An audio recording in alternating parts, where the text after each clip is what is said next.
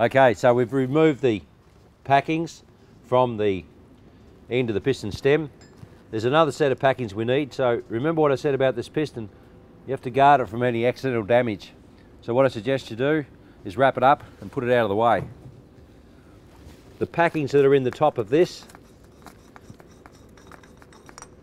now this is what I was talking about, a castellated nut. It's actually a well, and inside the well holds the oil. So the separating oil sits in this well. That's what that does, and lubricates these top packers. So they're actually wetted all the time. Now here's the retainer, and inside here, of course, is the remainder of your packings, like so. So what you do is, as you remove the packings, you inspect them for wear or anything that's unforeseen, such as a crack in the packings or a split in the packings, because if you find that there's a big gouge in these packings, you'll find that normally the sacrificial aspect of damage to those packings is sustained within the piston cylinder wall itself. So just make sure that if you find something untoward there, the remnants of it will be here somewhere. So in this case, we've already inspected the piston. We know that it's in good repair. So all we need to do is get the rest of these packings out. So there's the retainer, there's the packings. Now you can see they've had paint up through them.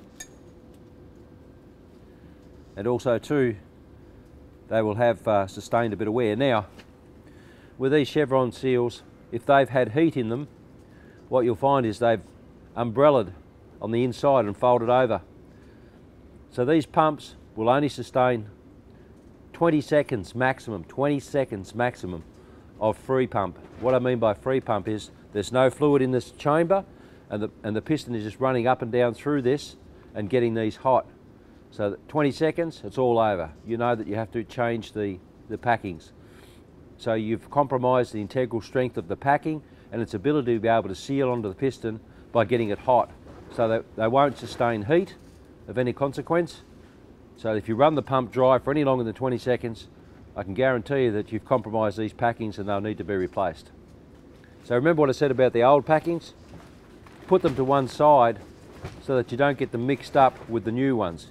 So you must put them to one side so that you don't get them mixed up. Now what have we got here? What's left? We've got this here is a keeper for the castellated nut and the oil well. So do I need to take that out? Do I need to pull this out? If you have trouble getting the packings out of there, 9 times out of 10 you'll have to remove it. But the problem is too that this has a seat in it. The seat is for that retaining ring to sit on. So behind that there's an accumulation of dried materials that need to be cleaned up. So basically what you'll need to do is remove this. Now 9 times out of 10 this is quite tight. So make sure that when you use a C-section spanner that you've got good purchase on it. So before I try and do that, what's in the way? Well, the filter stem is in the way, so I need to remove that. So because you've loosened it previously, you'll take the keeper, the filter, the stem, put them out of the way. Now you need to undo this. So with this area free, now I can utilise the bigger spanner, C-section spanner, and get a good purchase and have it towards the base so it won't slip off and hurt me. So you need to crack that. So by pushing on it with an immense amount of torque, you still won't undo it. So you need to crack it so that it's cracked off the thread where there's an accumulation of paint in behind it. So what you'll need to do is appropriate yourself so that you can keep yourself free of any harm. And what I suggest you do is you can use a pipe on this, a length of pipe, which will help it, or just shock it to start the thread. Undone, like so. And away you go. Now this has to come out because you need to clean in behind it. So how far do we go for a repair? When you put a new set of packings in, it's imperative that you clean everything, because any remnants you might disturb by loosening all this stuff, contamination such as this can undermine the new package that you put in. So it's imperative that you clean all this and make sure that it's all lubricated prior to reinstallation. Now, you'll see in here, there's remnants of old paint. So you'll have to make sure that you wash all this out. The different seals are identified as well by colour. So as far as your instructional leaflet is concerned, all of these are identified in the reinstallation and repair guide. So if we take this out and clean all this, there's one other. Now, if I'm on site, the chances of me getting this out of here, out of this cast housing, are quite remote because it's very tight. The only time I'll need to remove that is if there's scouring in the cylinder. So there's two aspects to this. Does this have to come out?